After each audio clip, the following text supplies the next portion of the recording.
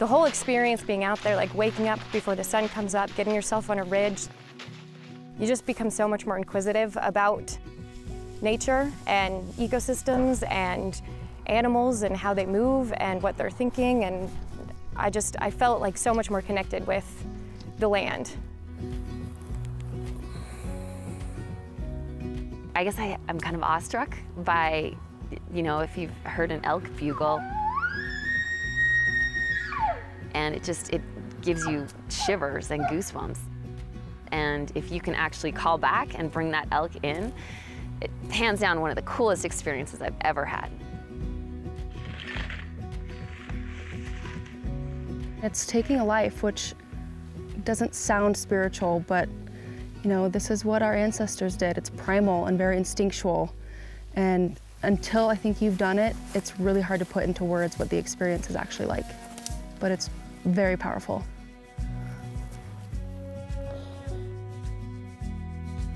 Beneath every person, there's a reason for why they do what they do. Join Outdoor Idaho as we find out what it takes to be a hunter.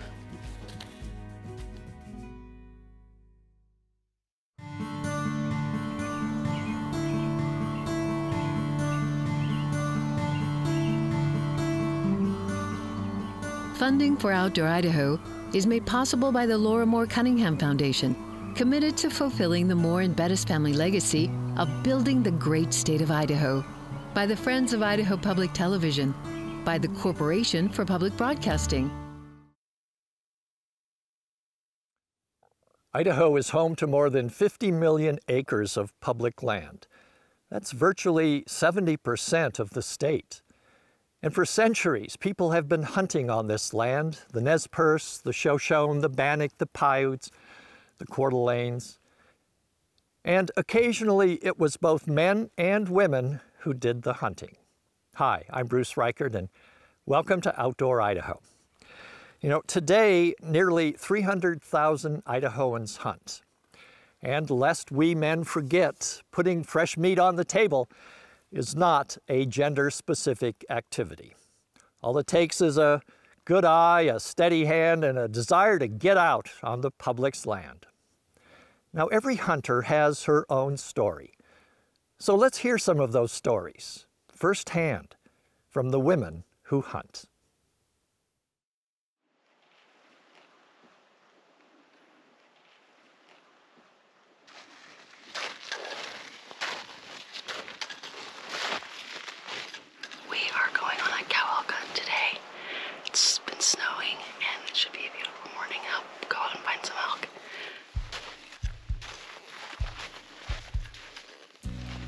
I started hunting 5 years ago. Growing up in Idaho, it's always been present in my life, but I've never actually pursued it myself. I decided to try it. Oh yeah, it's exciting. You know, you're hiking up in the dark, peeking around every little ridge, making sure you're seeing everything. It's a beautiful morning. Couldn't ask for a better hunt. Oh, you're gonna be a hunting star today. Yeah. Well, the boat is part of the adventure.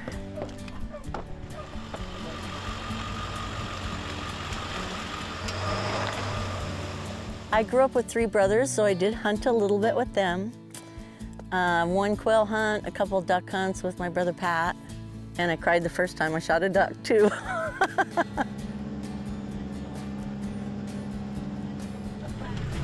All right, Trudy, you're about ready.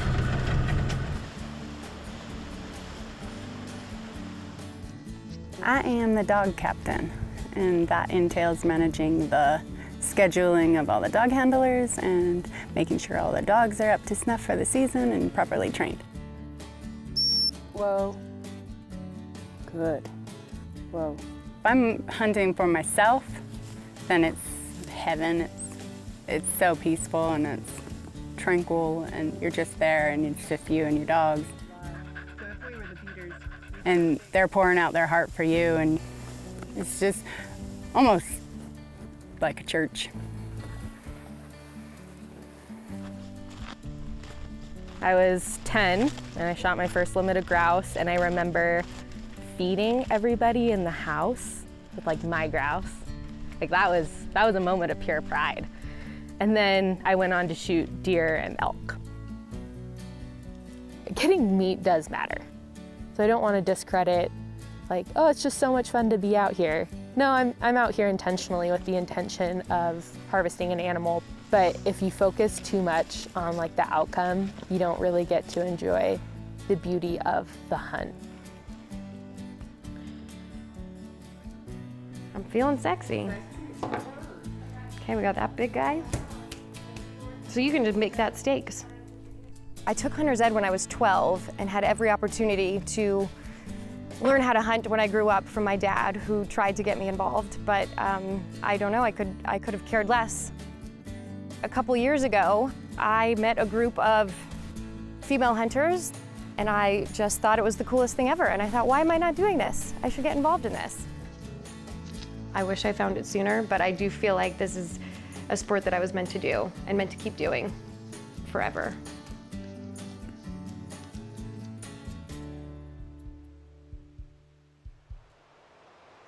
We do have respect for life, and we do take it as a heavy, heavy thing. It's not like you just want to go out and kill everything you see. It's heavy, taking a life. But we do understand that it does contribute to the conservation of these animals. I mean, we love seeing the animals. We just want to eat 1 or 2 of them a year.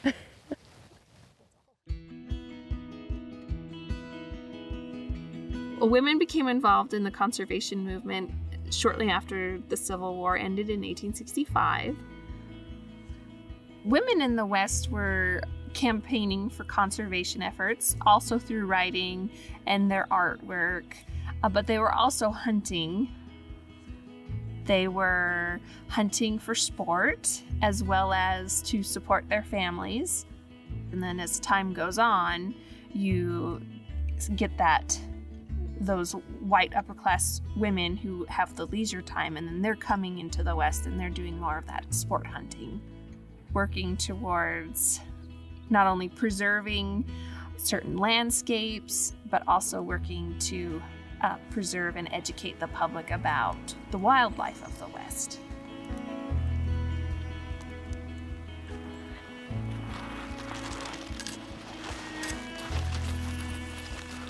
It's not about the harvest, it's about pushing your limits and facing your fears and just being outside. And I always say, it's amazing where one little piece of paper that says you can go out and kill this animal, where that will take you.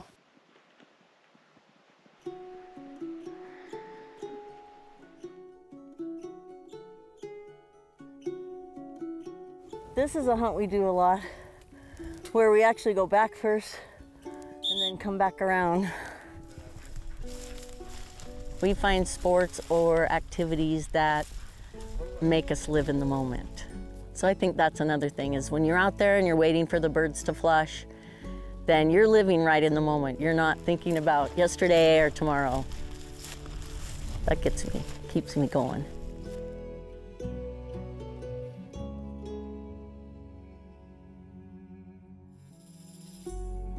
And I can't even put it into words, but there's something about when it's just you and your dogs on the side of a hill or out in the wide open prairie.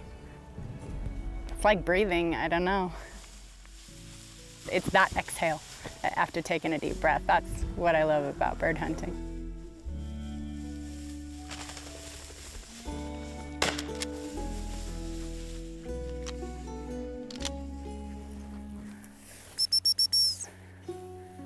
Good girls, good girls.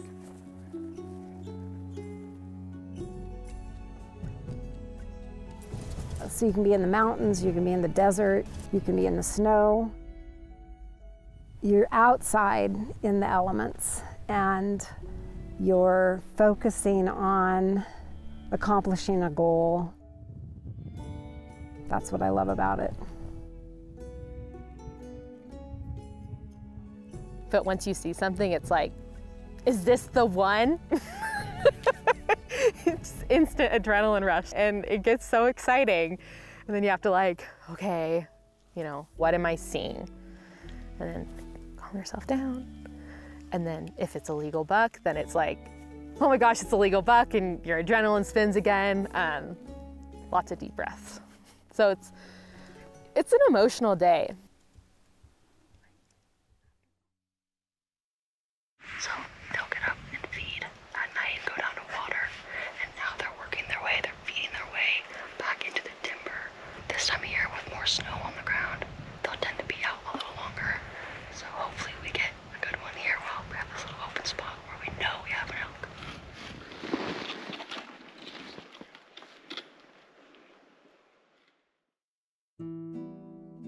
The women who picked up hunting and other outdoor activities were sort of viewed as a little novel and eccentric. And you see even in the captions of these very impeccably dressed women hunters, there's a lot of emphasis on their gender, like father with daughters or so-and-so huntress. They really did emphasize that novel part of women hunting.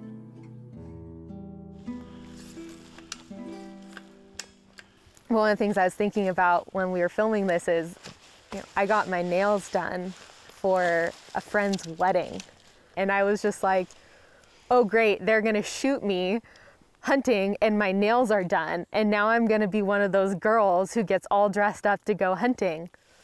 It shouldn't matter what I wear or what I look like, but it runs through my mind anyways. These are irrelevant. Yet, there's a reason someone can choose to invalidate me as a hunter.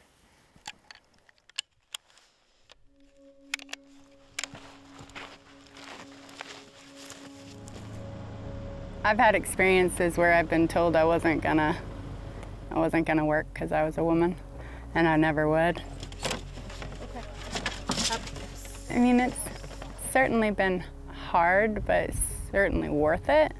I think I'm at a point now, I'm near 40 and I don't care anymore.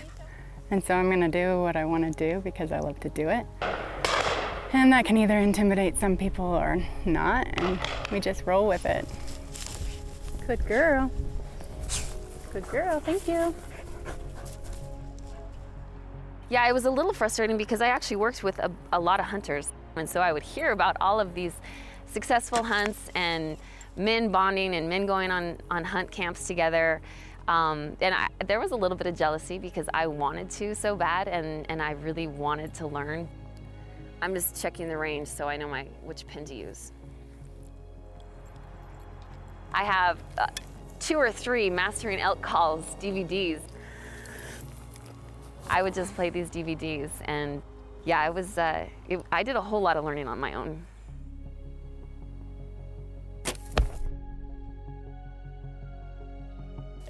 These early women really created a foundation for women hunters today.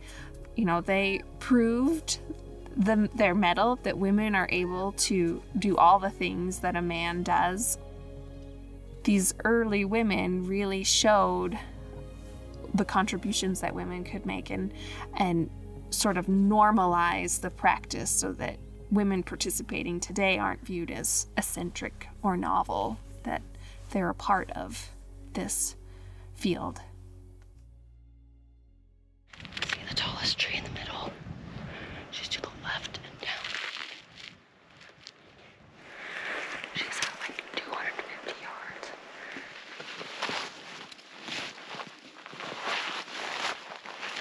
We have a cow right here, and she's standing directly behind a tree, just feeding away, moving really, really slowly. So I'm just gonna wait for her to hopefully step out and I get a clean shot.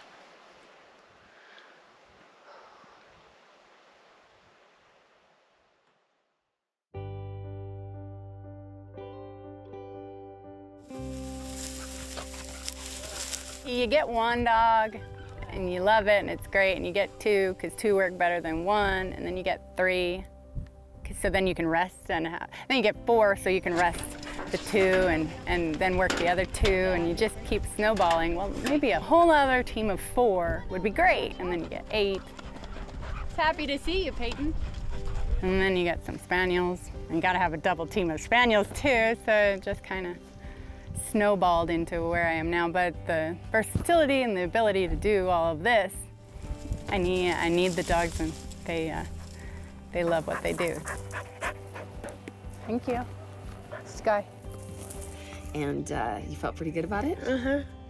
Yes. I had a little boy, and I want to be able to teach him hunting because his dad doesn't hunt, and I knew that one day he's going to be of age, and I wanted to be able to take him hunting just like my dad took me. So if I didn't know how to do it and I wasn't proficient on my own, then I wouldn't feel comfortable taking my son out because I wanted to be a good instructor to my kids.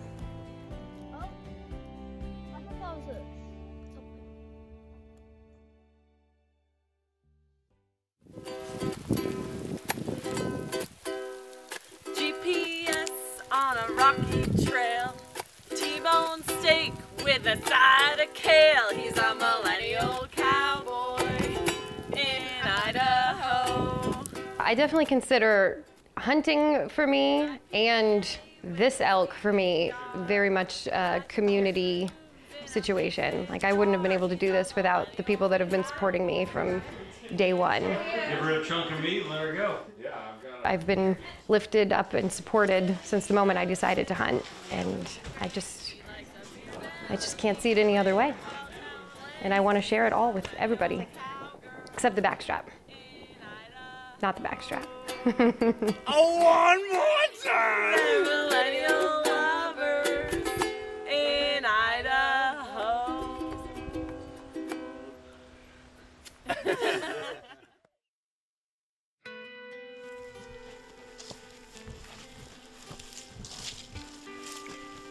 We had a holiday potluck one year at work, and a woman from Ethiopia brought Ethiopian food, and a man from Italy brought Italian soup, and I, as a hunter in Idaho, got to bring elk meat, and we had pulled elk sandwiches. And to give that to people like in my own state, city, and from around the world, the opportunity to eat something that's so wild and free was just like so cool, so cool. Nice shot, John. That's a nice fat one. And the fact that it's organic and that you know where it's been before you put it in your freezer, which you can't always say about some of the protein that you buy in the store. We make really good stews. We can just do it with mushrooms and onions and mushroom and butter, and oh my gosh. It makes all that heart pounding, leg throbbing This is worth it yeah. for 1 second.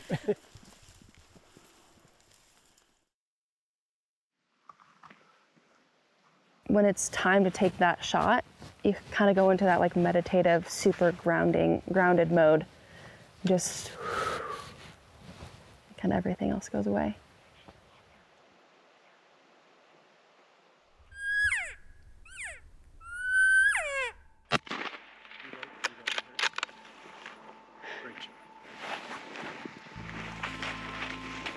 I think hunting should not be taken lightly. It is so dangerous. You're driving out to wild places, you're shooting a gun or really sharp arrows, you're putting yourself into the wild, away from your safety net of a vehicle. And then you gotta pack this animal back to your car and store it safely, and then cut it up, and then be safe with the meat once you get it. It's so dangerous. It's so hard. And yet, we do it.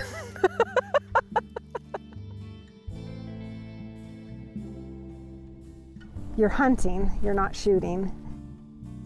And my philosophy that I learned a long time ago when I was young was that most predators take 9 to 10 times to actually get a prey. So you have to keep that in mind when you're hunting. You might have to go 10 times, or you might get out the first day and get your deer.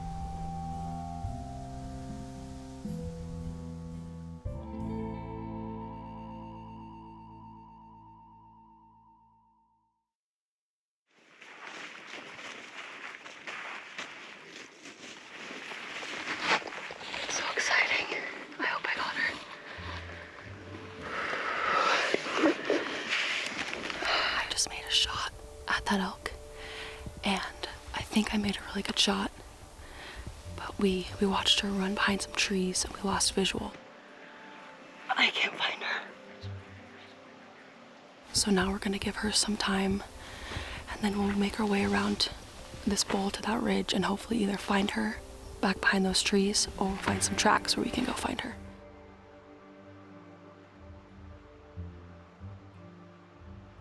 You are literally looking in the eye of pain that you've caused. And you're just not human if that doesn't slap you across the face. So there is a part of terror that reigns through me after I pull that trigger, because I want to see that animal go down hard and fast. You got to put it out of its misery. Pride and joy and sorrow, and I can't explain to you what goes through my mind. I cry. I'm excited because I did it, and sad because a life has ended. And every time you shoot an animal, for me, it's a little bit spiritual, and it's a little bit like you want to thank that animal for giving its life to you. You know, we don't go out trophy hunt. We actually go out to get meat to put in the freezer. You know, it's all about being grounded and connecting with your innermost self. And I feel like hunting brings out the primal energy in that same kind of way. And it's very, very connecting to the world around you. It's really cool.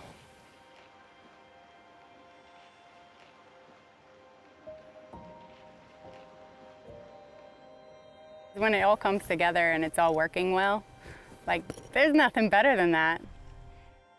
And then it just kind of gets quiet. Everyone's quiet. The guns are quiet, you're quiet, the dogs are doing their thing. And I think that's the moment, you know, everybody's smiling and happy and everybody's just quiet because they're living in that moment. They're probably looking out at the field of nothingness and just being like, this is so great, you know? So I think it's in the silence, in the silent times when you're just kind of there.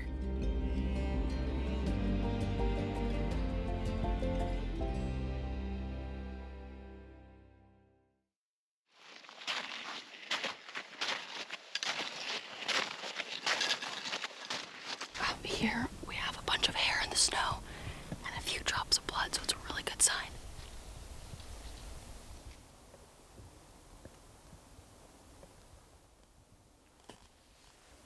It's pretty thick. I think the draw was that these women of the past are like women today. Like they had adventures they wanted to go on. They felt the thrill of doing something new, being outside.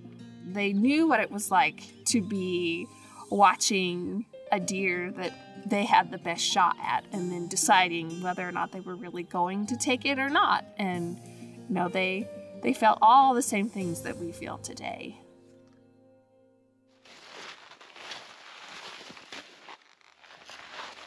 We tracked her for a good 3, 4, maybe 5 hours. And she actually ended up coming all the way back down the mountain, across a creek, and then back straight up the other mountain. So unfortunately, we didn't harvest anything today.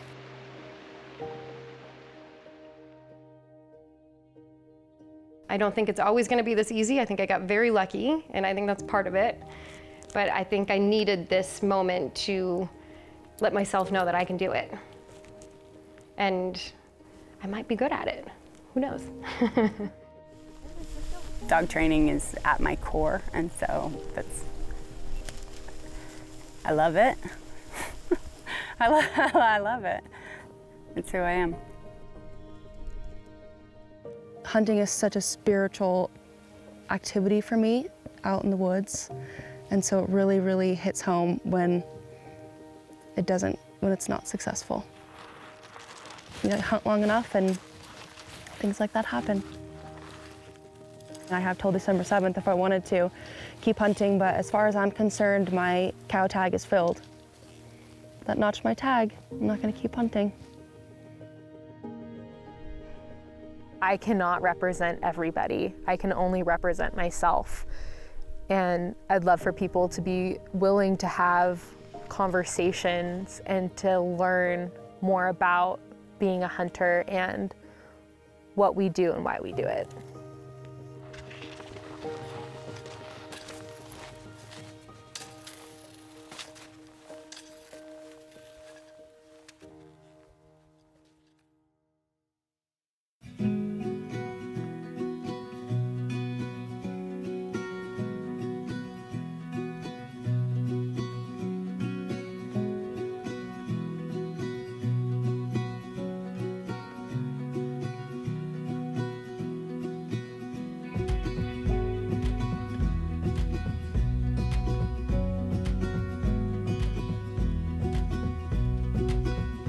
Funding for Outdoor Idaho is made possible by the Laura Moore Cunningham Foundation, committed to fulfilling the Moore and Bettis family legacy of building the great state of Idaho, by the Friends of Idaho Public Television, by the Corporation for Public Broadcasting. To find more information about these shows, visit us at idahoptv.org.